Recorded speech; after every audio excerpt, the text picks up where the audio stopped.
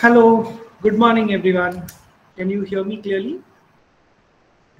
Yes, sir. Good morning, sir. Good Good morning. morning, sir. Good morning. Good morning.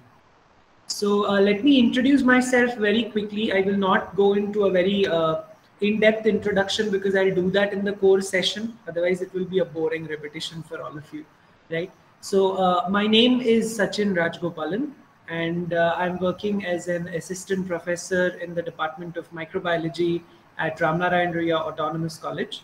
Okay, so with this, I won't invest much time in introduction here. We'll do that in the core session when all others are there with us. We will directly start with a few discussions about what we are going to learn and why we are going to learn. And maybe we will start with, the very first section that we are going to be dealing with in this unit. Okay. But before that, let me clarify a few things with you. Number one is that all the reading materials will be provided to you in the form of a wiki link. What a wiki link is, you will see in the course session because I'm yet to create a wiki link for the animal physiology part. But in the core session, I will show you what wiki links are and how you will be able to access it. Second is that all the presentations that I will be using will be provided to you on the wiki. Okay. All recordings, that is all sessions that we are conducting will get recorded. The recordings will be provided to you. Okay. It's for you to go back and refer to at any point of time if you feel that you have some doubts or difficulties or you want to revise the concept. The recordings will be at your disposal. Okay. So all these recordings will be provided to you on the wiki link. And finally, not today, but from the next week at least, whenever we meet, we will have MCQ based test at the end of the session, at the end of every session. Okay. Now, why are we doing this? This is not going to be counted anywhere, but this is to check that how much you have been able to assimilate. It gives you an idea of what you have got out of the session. And at the same time, it gives me an idea that how much you have been able to take up out of the session. Okay. So we will do that in a way that will also help you to prepare in the right way for the concepts that we are dealing with. Okay. At any point of time, if you feel that you're not understanding anything, you have questions in your mind, please feel free to talk. You can unmute yourself, you can stop me at any point, and you can shoot your questions. But if you feel that you don't want to unmute and you are comfortable typing, please put it in the chat box. That's also convenient. But I would prefer the first option because that keeps the session very interactive, right? So please see to it that whenever possible, you can unmute and you can speak. Don't worry about the background noise and disturbances. We all here are adapting to this technology, this platform since a year and a half now. And we all know that what are the nuances associated to this. So don't worry about that. You can unmute, you can speak, but if you have any issues, you can also type it out in the chat box. It's completely fine. Okay. No question is a chindi question. Please keep this in mind. You may think that, oh, this is so basic question. How should I ask? Maybe people will laugh at me or maybe sir will scold me. Sorry. No questions are chindi questions. Feel free to ask anything that comes to your mind. Okay. I don't assure you that I will be able to answer all of those at the moment. But even if I don't know something, I will surely find that out and try to answer your questions later. Okay, because no one is perfect or no one knows everything. So I'm keeping that option open that if I am not sure about something, I will surely get back to you once I read about it. Okay, so with this, let us quickly start with our discussion. Today I'm not going to cast a presentation. Today it's going to be like a chalk and board session wherein I make use of a whiteboard. And this is basically because we are trying to build our fundamentals. And later on, if time permits and we start with our very first section, then we will have a look at, what the first topic is about in a basic image of the anatomy, okay, of the first system that we will be dealing with. Okay, but that is obviously depending on how much time we have at hand and how we are planning to go about it. Okay, so let me quickly cast my whiteboard to you guys so that we can start.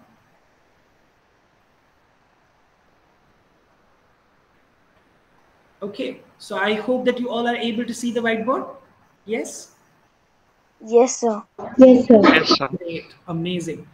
So I'm here to deal with a part on animal physiology,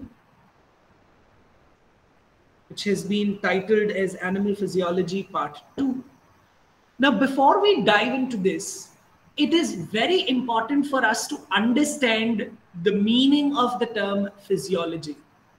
I have always seen people, even in the medical scenario, when they start with their initial studies of medicine, especially in MBBS, I've seen people always confused and they interchangeably use these terms until and unless they start their full fledged study of anatomy and physiology. So I've seen people using these two terms, anatomy and physiology, interchangeably. But do you think this is correct? Are these two terms one and the same? Can someone tell me? Are these two terms the same? No, sir. No, right? They are not at all same, right? Anatomy basically is a completely different area where you are trying to understand the structure. Okay, you are trying to analyze that what is this particular system made up of, what are its constituent elements, how is it designed. So it's more about the body architecture that you are studying there. Okay, and it has more detailing about small parts of that system, which may not really be very significantly touched upon when we generally speak about the anatomy of any system. Like, when I talk about respiratory system, someone says, yeah, I have nose, I have trachea, I have lungs. But other than the parts, the major parts, saying pharynx, larynx, or the bronchi, the bronchioles, other than naming these parts, let me tell you that the anatomy of the respiratory system has lot of different type of cartilages involved. Okay, it has lot of different types of joints involved. It has lot of skeletal structures involved, which we do not normally speak about when we speak about the respiratory system. We end up speaking about the major parts of the respiratory system and we finish it there. But when you are doing a proper anatomy course, you will have to go through all those skeletal features as well to understand how these different parts of respiratory system have been brought together, stitched together as one system. So anatomy becomes, very, very vast, and sometimes it's considered to be very boring for a basic reason that it has lots of nomenclature, lots of terminologies to remember, and it becomes difficult. It becomes more and more difficult as you go on covering different types of systems. So, itne sare naam yaad rakhna is like impossible a task. But that's the reason why in MBBS course, anatomy is a feared course, because you have to remember so many things and you may just end up, goofing up in the paper and losing that paper completely, right? So it's very difficult. But just the architecture is not going to tell me how does that system work. What is the mechanics of that system? Right? So it's like studying the parts of car, understanding what's the part of the car structurally. That's anatomy. But that's not going to tell me that what's the exact functioning mechanism of this particular system. So for that, I need a different area. What is that area? That area is what we call as physiology. So physiology tells you that what are those physiological functions that are taking place in these parts that we study in anatomy. Now, no doubt, to know physiology, to understand the functioning, knowing the architecture is important. Because without the architecture, we can't bluff how the system functions, right? So I don't say that you need to know the entire anatomy with all those names and nomenclature. No, because we are not here for that. We are here to understand the functioning. So to understand the functioning, at least the outline of the structure is what I am going to be more interested in. Okay, so when you read the reference books that have been prescribed to you in your syllabus, they are vast in terms of description of the anatomy. But we are not going to deal with the entire anatomical section. Our major focus lies in understanding what are the major parts of this system. And more importantly, my emphasis is going to be in making you understand how does that system function. Okay? Now there are two questions here. The first question here is, why should I study anatomy? And the second question is, why should I study physiology? So can you answer this question for me and tell me, what do you think is the reason of making you study either anatomy or physiology? What's the gain out of it? Anyone? Come on. It's okay to go wrong, okay? It's completely fine. We all are learners. So don't fear, just speak whatever comes in your mind. It's completely okay to go wrong. Anyone? Sir, it is so we can understand the organisms better, and if they have some diseases, then we can treat them. Okay, very good, Pranav. Anyone else wants to add to this?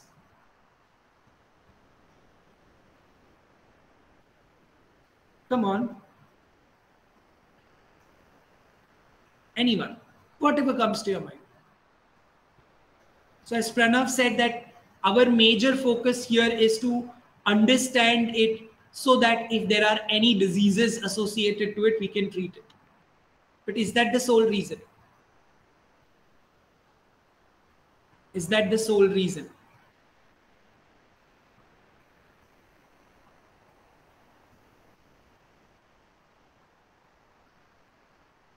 Yes?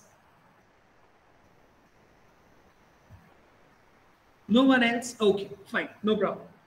So when you talk about anatomy, it tells you the normal architecture of the system. Okay?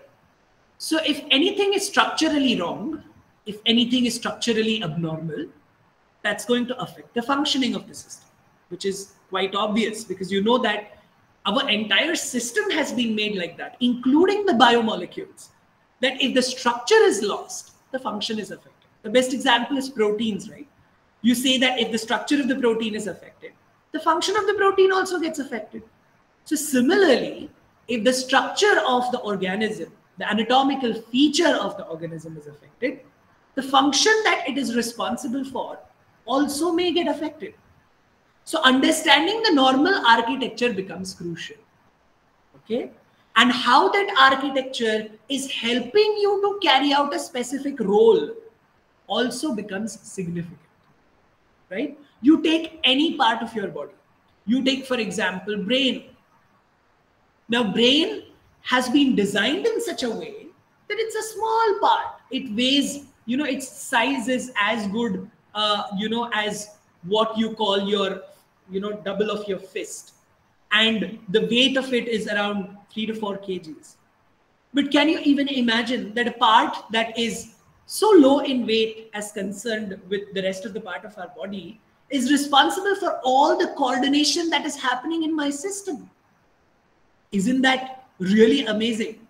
And the complicated structure that it has, which is like a web of neurons, it's a web of neuronal cells.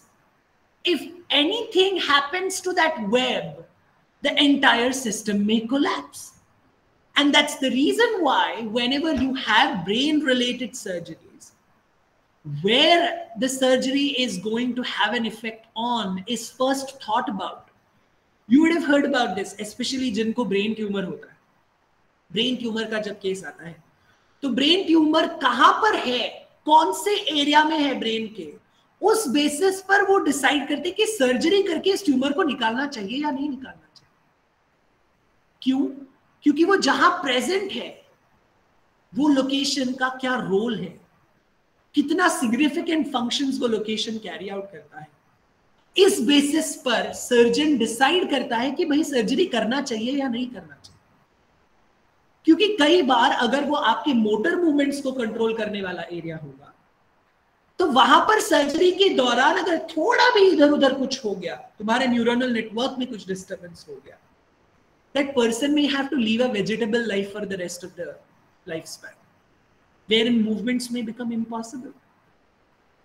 So, locations are very, very crucial. And this is not just with brain, it is also with other organs of our body. So understanding the anatomy, the architecture becomes very significant to correlate it with different kinds of disorders and diseases and try to understand what goes wrong when, the architecture is affected in some way. Now, surely this doesn't mean that all disorders and diseases that we face is because of abnormality with the architecture. That's not true. We need to understand that even if the physiology gets affected, we are going to suffer from disorders, right? So physiology also can be related to disorders and diseases, where there could be disruptions in your physiological mechanisms. So you take example of, conditions like diabetes mellitus, wherein that there is deficiency of insulin, right? So it is responsible for maintaining sugar balance. What is it exactly affecting? It's affecting your metabolic process. We need to understand this. Unfortunately, जब भी हम diabetes की बात करते हैं, people think that, okay, there is deficiency of insulin, blood sugar level is high, so the person is suffering from diabetes. But have you thought about the symptoms that it shows? Why does that appear? And it's very interesting when you start understanding the disorder from the point of view of the signs and symptoms that they show up. That makes you understand what is going wrong. Let me give you an example of this particular scenario of diabetes.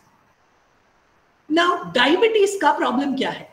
Problem ये है कि जब भी आप खाना खाते हो, आपकी खाने में जो भी ग्लूकोज है, जो भी शुगर है, वो आपकी बॉडी के हर सेल तक पहुंचना चाहिए. Because we know that glucose is the major respiratory substrate that our body utilizes to generate ATP molecules, to generate energy. Now, what is wrong in the process of diabetes is glucose cannot be taken up directly into the cell. Once it is in the bloodstream, the cell needs to be informed that there is glucose outside. Please take it. Now, who is that messenger? So the chemical messenger involved here is a hormone. What is that? Insulin. So insulin, which is secreted by your beta islets of Langerhans of your pancreas, they go and attach on insulin receptors which are present on every cell of our body. So it's like a doorbell. Insulin is like a doorbell. It's messaging the cell that there is glucose outside, please take it inside. Now the question arises is, why do you need a messenger?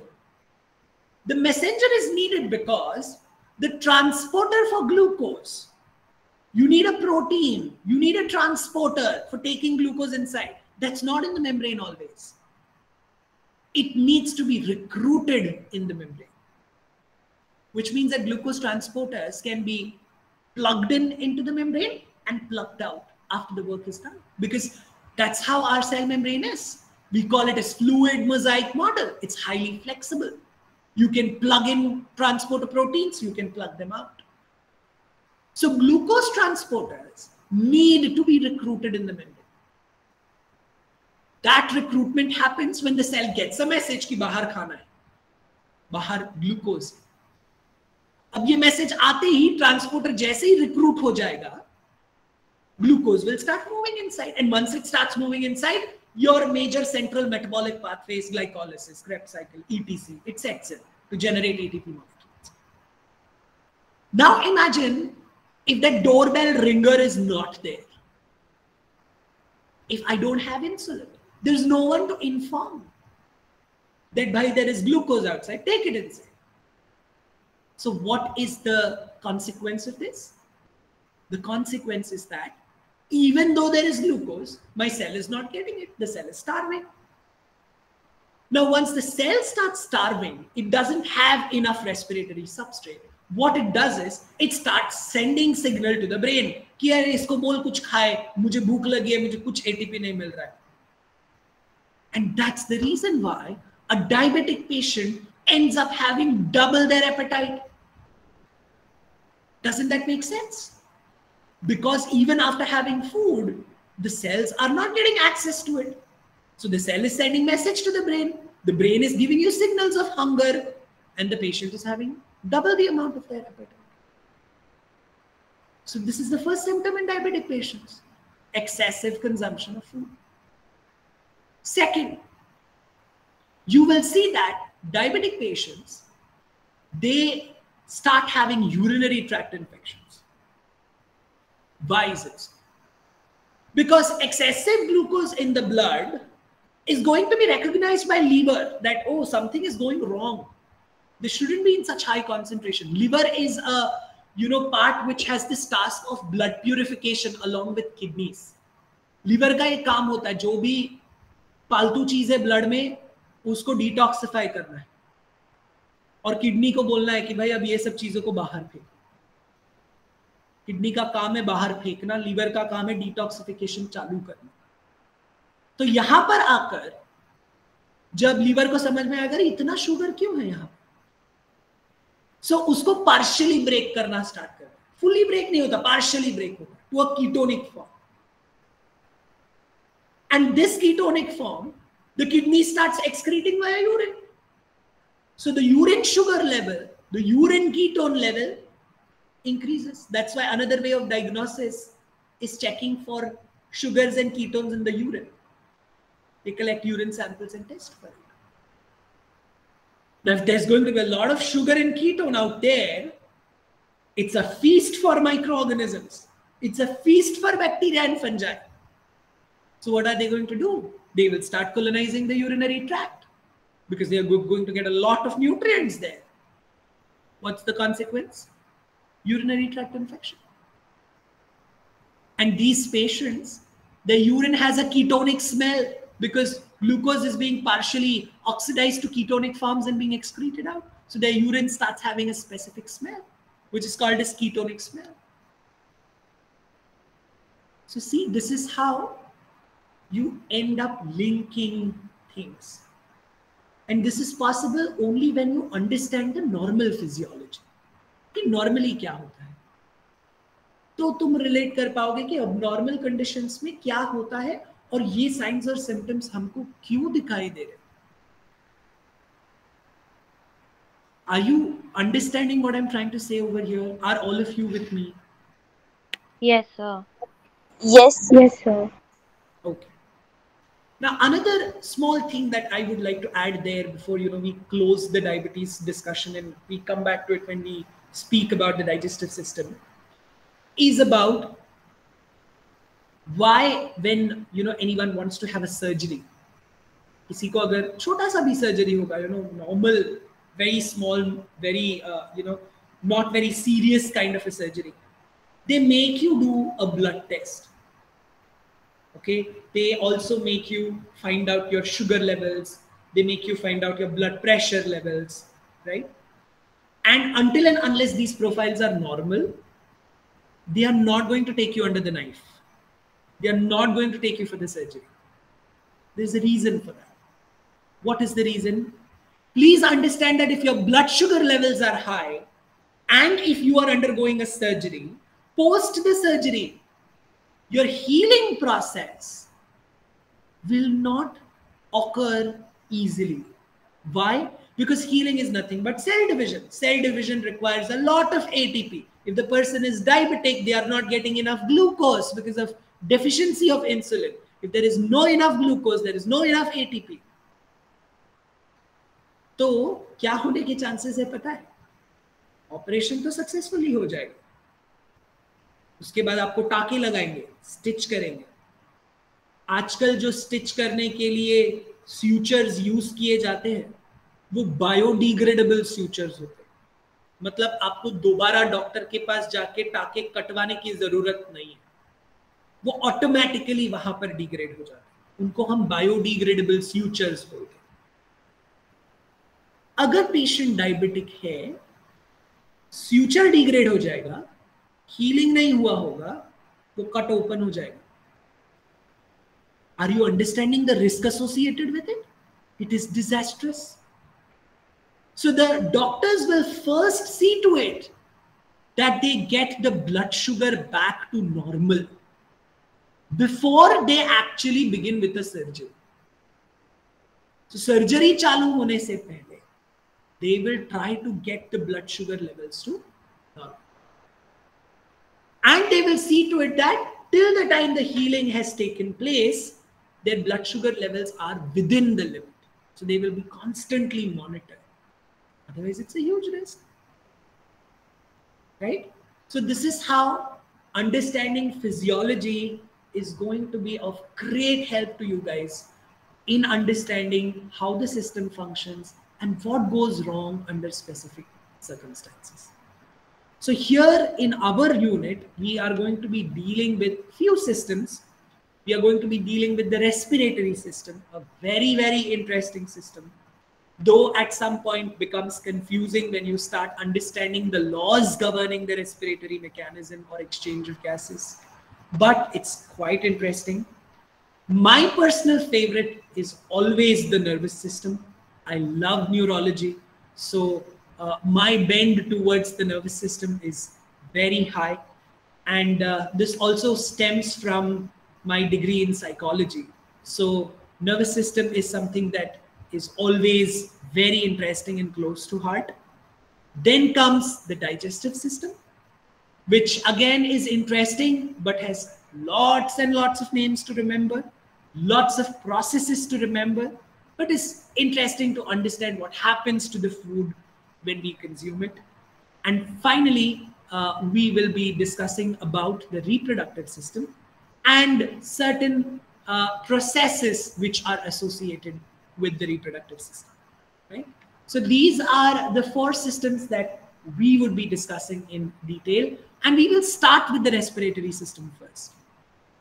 So when you talk about the respiratory system, the most complicated in terms of the architecture and even maybe in terms of functioning is going to be the mammalian respiratory system. The mammalian respiratory system has been designed in such a way, in such a complicated way, that it makes us appreciate that how beautifully nature has done this. Nature is a wonderful designer, and that we come to know when we study the anatomy and physiology of different organisms that we have on Earth.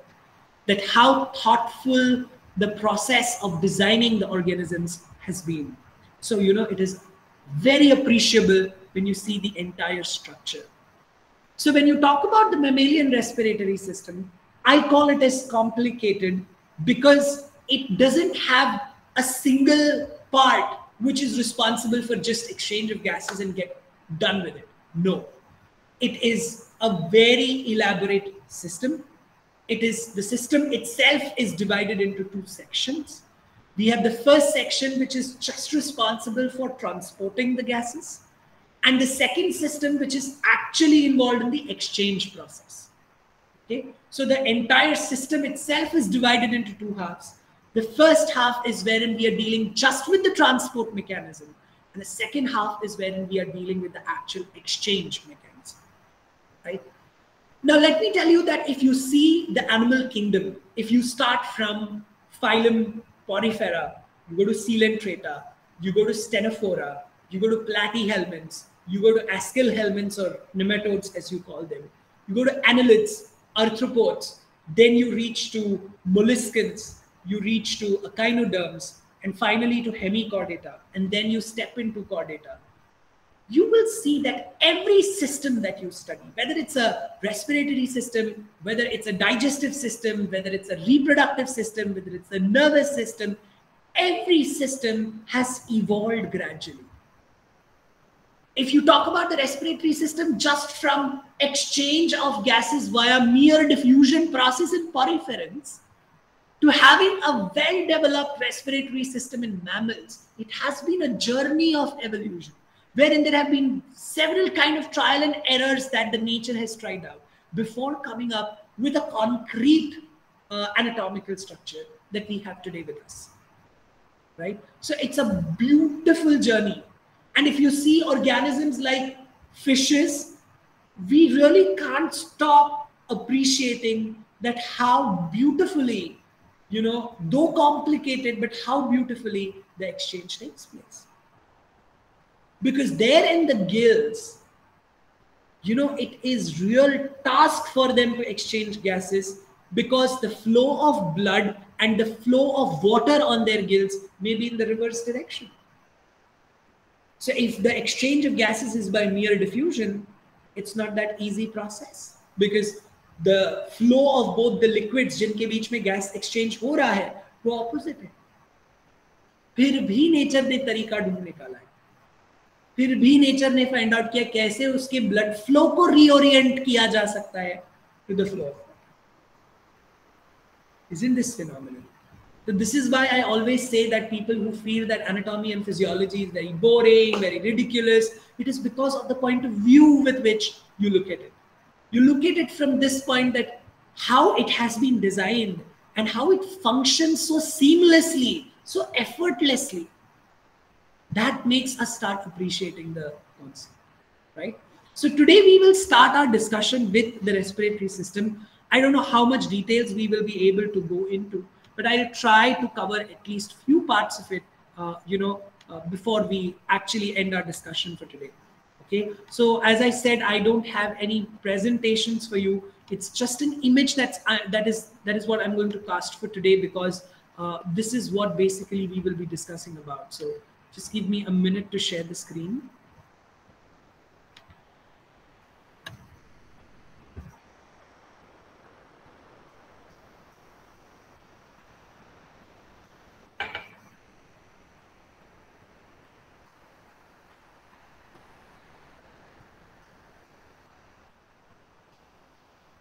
Okay, I hope you are able to see the image, right?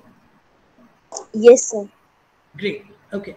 So this is a very simple image. Okay, this image I have put up just to not scare you with the too many anatomical features in the very first lecture. Then you will say that this is ridiculous. So I didn't want to scare you. That's the reason why I have tried to keep it a very simple, understandable image for today.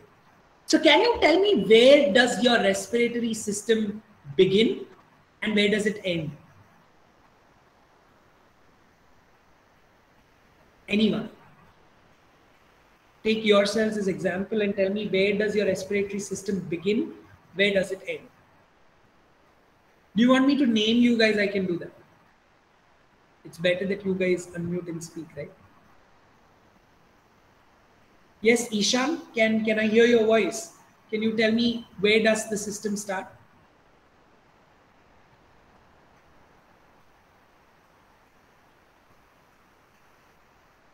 Lecture on करके सो गया Ishan.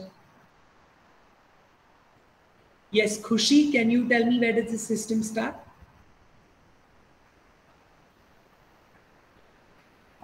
Yes, sir. It starts from the nose. Very good. Okay, excellent. And ends at the diaphragm. Ends at the diaphragm. Okay, good, very good. Excellent. Anyone else has a different answer to where it ends? Start to theek hai. Nasal cavity. Anyone differs that it doesn't start at the nasal cavity and somewhere else? You can differ completely. So can I try? Sir, Sure. Yes, Pearl. First. Sir, it starts from breathing in and then breathing out. Okay. I didn't ask in terms of the process, but in terms of the parts.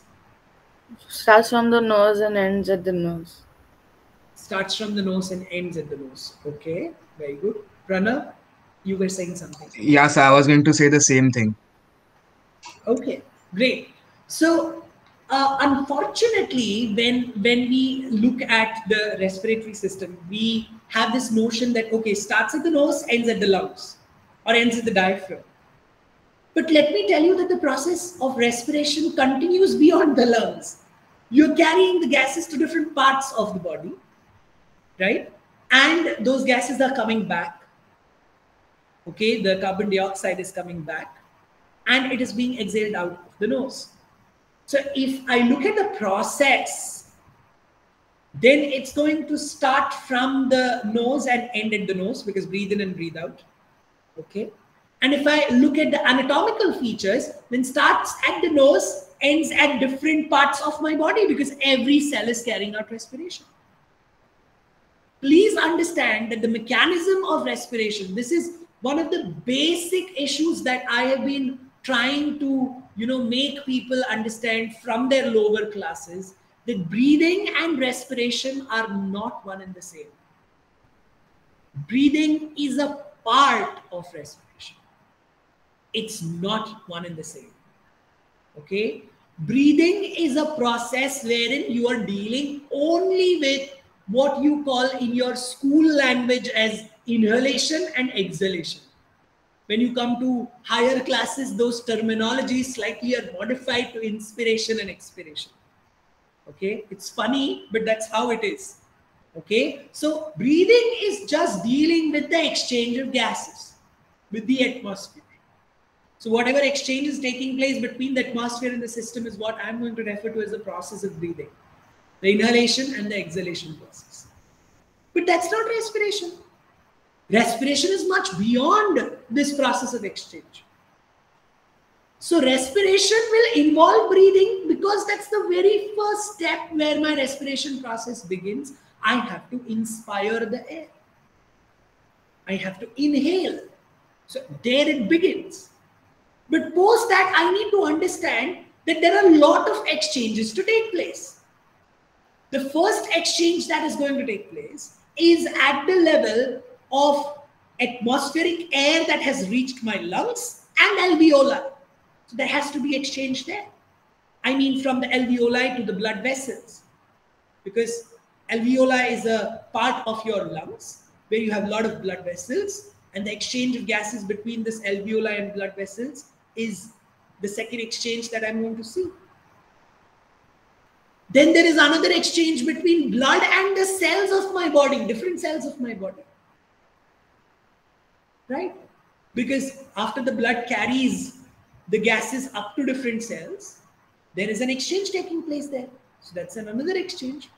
So the first exchange was between me and atmosphere. The second exchange is between the alveoli and blood vessels. Yet another exchange taking place between the blood and the cells. And finally, inside the cells, once the oxygen goes into the cells, what is it doing? It's breaking down complex organic molecules into simple ones. That's where ATP is being generated. That's where carbon dioxide is being generated as a byproduct. And that's what you learn in your biochemistry as your central metabolic pathway. So even that becomes a part of your respiration. So the mechanics of respiration is divided into 4 broad steps. We call it as breathing, where you study inspiration, expiration process. Then you have something called as external respiration, where you study about how gases get exchanged between alveoli and blood vessels. Then you have internal respiration, where you try to understand how gases are exchanged between blood and the cells. And finally, you have what happens with the oxygen that has gone into the cells, where you're breaking down complex molecules to simple ones, generating ATP, generating carbon dioxide. That's what you call a cellular respiration. So breathing, external respiration, internal respiration, cellular respiration. This is what our focus of the human respiratory system is going to be all about. Now, as correctly said, that my respiratory system begins at the nose. Now, you need to understand that the nose is a structure which has an opening. That pair of opening that you can see externally, which is visible to us, is what we call as external nares. I'm sure you have heard this term in your 11th standard when you would have studied the human respiratory system. So that's what you call as external nares. And exactly above at this point, I have a pair of openings, which I call as internal nares. There's an opening which you can see, a pair of it called external nares, and there's a pair of opening at the top, which is called as internal nares. So you have these 2 sets of openings, external nares and internal nares. The passage between these two, the gap between these 2 openings, is what we call as the nasal chamber. Okay, what do we refer to it? We refer to it as the nasal chamber. Okay, now please understand, this nasal chamber is not as a single passage. No. Okay, it has been divided into two compartments. Okay, it has been divided into two cavities. एक chamber को दो हिस्सों में बांट दिया गया है. Do you know what divides it? Does anyone remember what is that part which divides your nasal chamber into two cavities? What is it called? Anyone?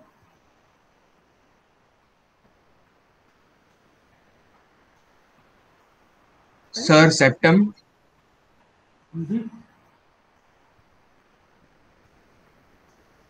It's called mesenteroid. Okay, unfortunately, we refer to it as septum, but septum is a very general term. Any dividing boundary is what we normally refer to as septum. So it's called mesenteroid. What is mesenteroid? Mesenteroid is a cartilage. Okay, and that's the reason why you see, it's not a bone. It's a cartilage. It's not a bone. Please keep this in mind. Bone होता तो ये इतना flexible होता ही नहीं. तुम नाक को छू के देखो, you can move it. You are able to move it because it's flexible. That flexibility is because it's a cartilage.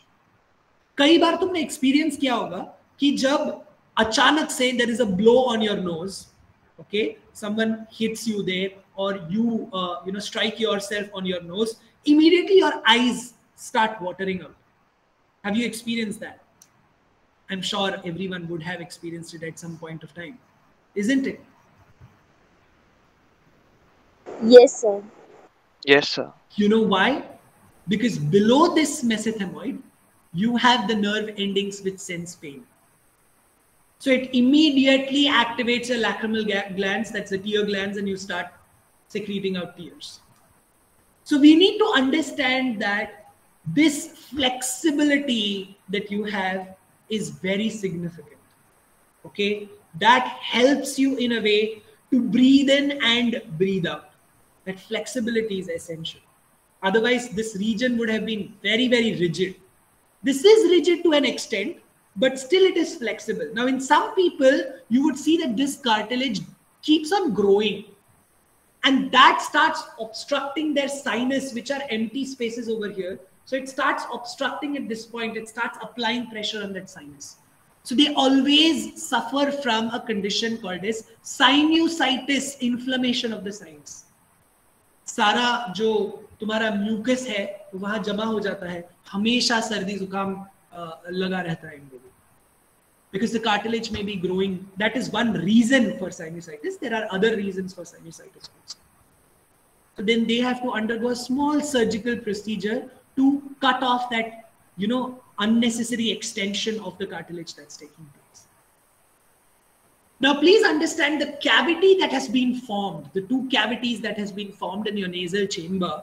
You can divide it into three regions, 3 zones है उसके. जो पहला zone है, जो starting zone है तुम्हारे opening के सामने, that zone is what you call as vestibule.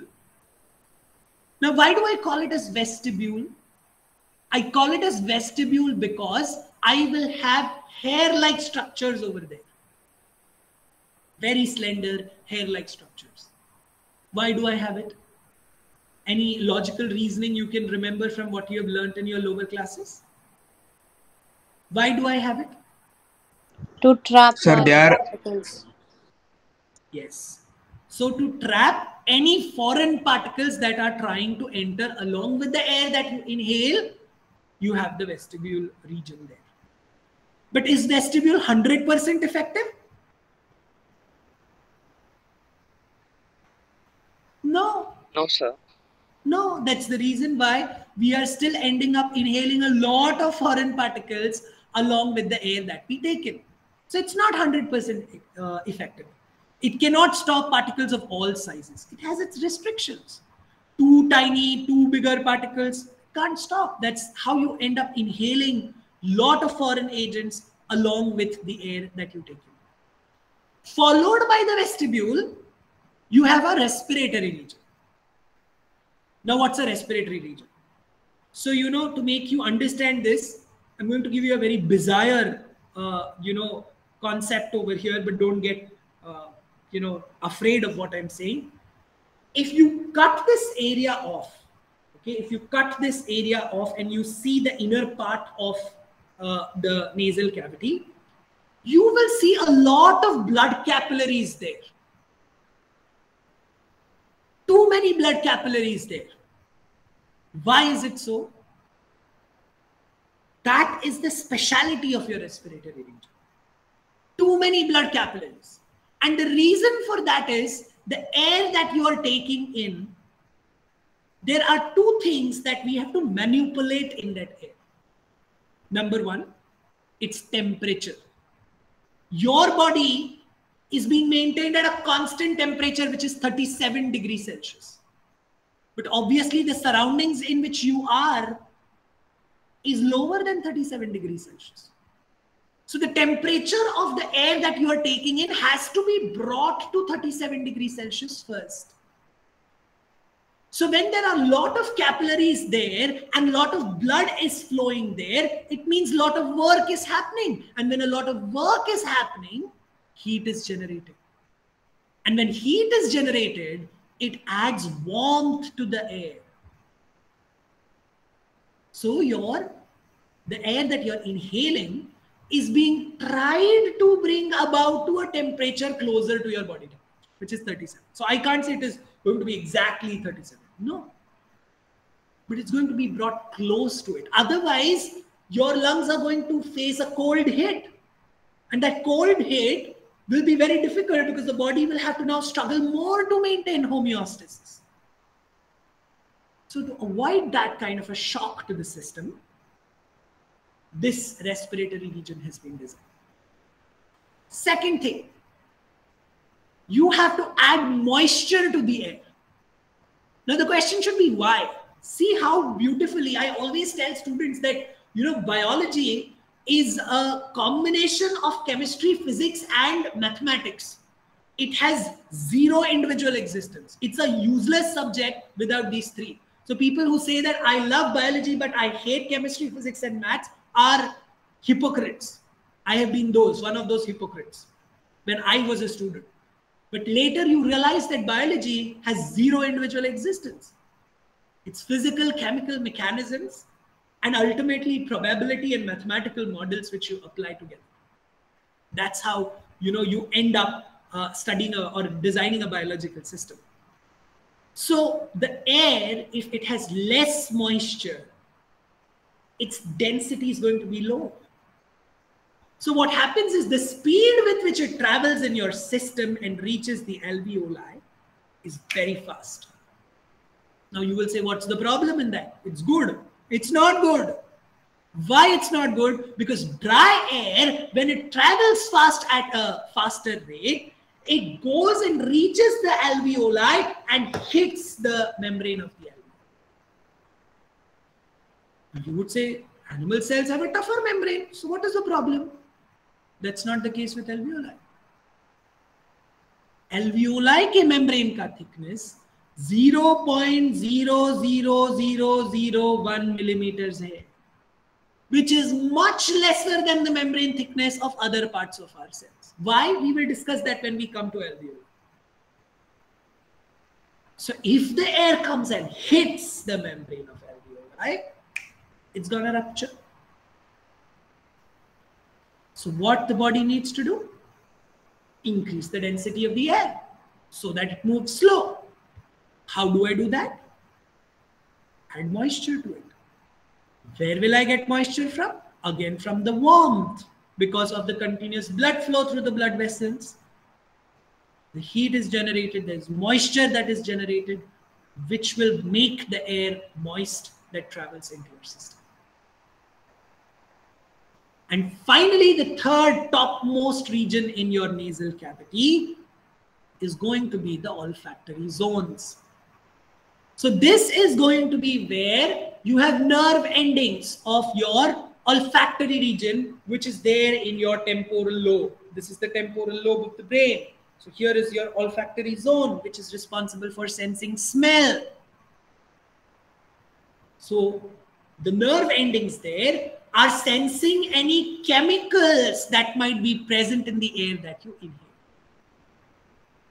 And the information of that is being carried in the form of a nerve impulse to your temporal lobe, where it analyzes and tries to compare. You know, it's like a database. Bioinformatics अगर कभी देखा हो तो तुमने data already database में store किया है sequence का, तुम उस सीक्वेंस को तुम्हारे अननोन सीक्वेंस के साथ कंपेयर कर सकते हो. तो सेम चीज तुम्हारे ऑल्फैक्टरी लोब्स के साथ भी होता है, तुम्हारे सारे सेंस ऑर्गन्स के साथ होता है कि वो ये चेक करने की कोशिश करते हैं, ओके ऐसा सिग्नल पहले भी आया था, हमने शायद ये कभी सेंस किया है. It tries to compare, analyse and it is giving your result. C, all that happens in seconds. And you come to know, okay, what I'm sensing is this particular thing. This is the smell of this thing. Because whatever you have sensed in the past, all that is stored in your memory. We will discuss about that when we come to nervous system, that how your memory functions, how your sense organs function. It's beautiful. And that makes you appreciate your body. That makes you appreciate how you are. Right? So the olfactory nerve endings are responsible for sensing what is present in the air, and then accordingly processing that information and making you realize. And it all happens in fraction of seconds. You don't have to think, ye kya tha? Aisa nahi hota. You are immediately able to relate to the smell and say, okay, how it is. Even if you wouldn't have smelled it earlier, but at least you're able to describe how it smells. Right? So we have vestibule, we have the respiratory region, and we have the olfactory. So see, we ended up discussing only the nose today. Okay? So we'll discuss the rest of the part in our next session. I really hope that I've been able to generate some interest at least in you about this. And I hope our future sessions will also be interactive, where your interaction will increase. So I really hope that you are taking something out of this session today. And if you have any questions in specific, you can unmute now and ask those questions. Yes, Pranav, you want to ask something? Please unmute. Sir, I did not get the name for the nose septum that you said. Can you repeat it? Mesentemoid. Should I write it in the chat box? Wait. Okay. Yes, sir. Anything else? Anything else that you want to know, want to ask? Please feel free to ask. So I have a very vague question here. Sure. Like in yoga, when we do Kapalbhati, we inhale and exhale very fast. So if it is dangerous for us, then why do we do that? See, I told you that inhaling fast or exhaling fast is not dangerous. I told you that it would be dangerous when dry air passes at that rate in your system. And that's why the nature has given you the respiratory region in the nasal cavity, which adds moisture to the air. So even if you're... So even at that speed, the moisture will be added? Yes, indeed. That's how you're designed, because the blood flow is very fast. See, you have to understand that your breathing rate and your circulatory rate are interconnected, isn't it? If you end up breathing faster, your circulation is happening faster, right? Or vice versa. Yeah, correct. So that's the beauty of how your systems are connected, and they work in a coordinated fashion. So the credit goes to here, this part, neither to the respiratory system nor to the circulatory system. The credit goes to your brain, and that to the hindbrain part, which is responsible for controlling. So the cerebellum and the medulla oblongata part. Okay. Indeed, Pranav. So that's what I said, that it is, तुम जब एक engine design करते हो, ठीक है, तुम जब एक इंजन डिजाइन करते हो, तुम उसको एक पर्टिकुलर फंक्शनैलिटी के लिए डिजाइन करते हो कि ये कितने स्पीड पर कितने माइलेज के लिए काम कर सकता है, राइट? तो सेम चीज तुम्हारे सिस्टम के साथ भी है. तुम्हारा भी इनहेलेशन और एक्सहेलेशन के स्पीड का एक लिमिटेशन है, तुम उसके बियॉन्ड नहीं जा सकते हो, तुम कितनी भी कोशिश करो, राइट? तो वो एंड एंड लिमिट कैपेसिटी के लिए तुम्हारा सिस्टम डिजाइन है. Are you understanding this? So you have to understand that you are not crossing your limitations. You will not be able to do that because your system has a specific capacity beyond which you cannot go.